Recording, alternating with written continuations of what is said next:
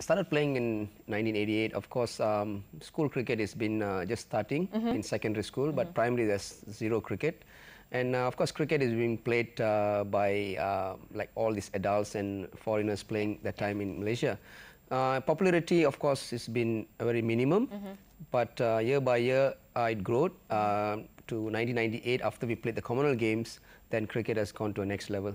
Okay, is it better now than when you first started? Of course, in terms of numbers playing, we have a big drastic improvement in terms of like I would say like easily 78% growth of players playing.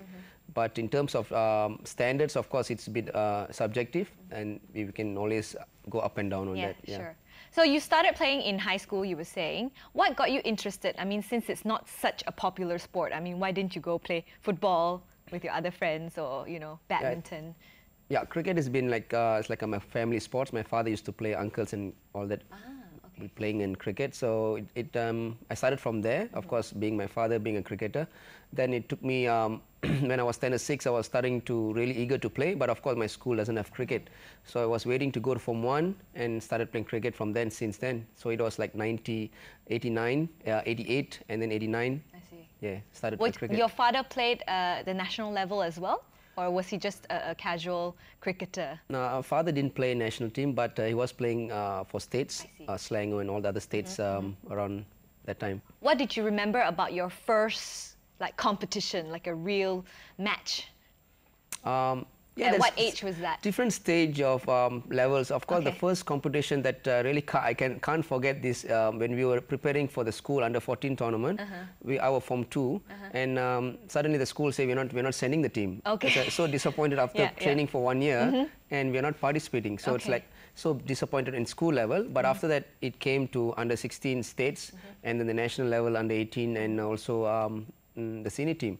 But the first main competition was, I think, my turning point of my career was in Sabah MSSM 91 in Sabah. So that really gave me another platform to to play the next level, a senior level. I was junior level at the time, but that particular tournament really lifted me up. I got the best bowler in that tournament, and automatically selected for the senior team in 92 in Selangor State.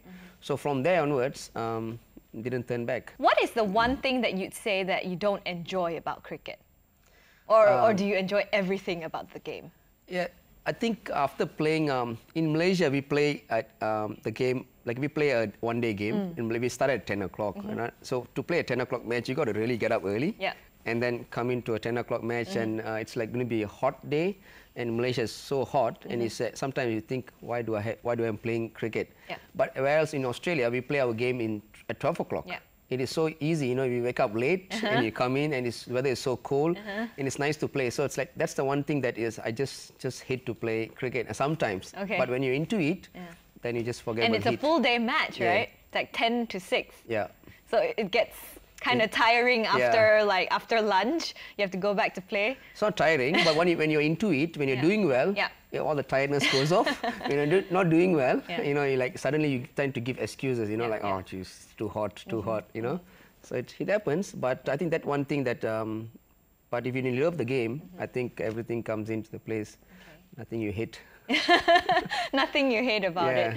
Okay, you mentioned that your father actually didn't manage to see you play in more than a few cricket games. So what is the one thing that you think he'd tell you right now? I think I'm not sure whether I'm lucky or unlucky, but I think I mean to see him play when he was, I think he passed away when he was 49 and I was 14. So I think that motivated me into another next level, to go next level, to maybe prove a point to him or to anybody. I think if he's here, he'll be a proud man to see me go through this distance. Yeah.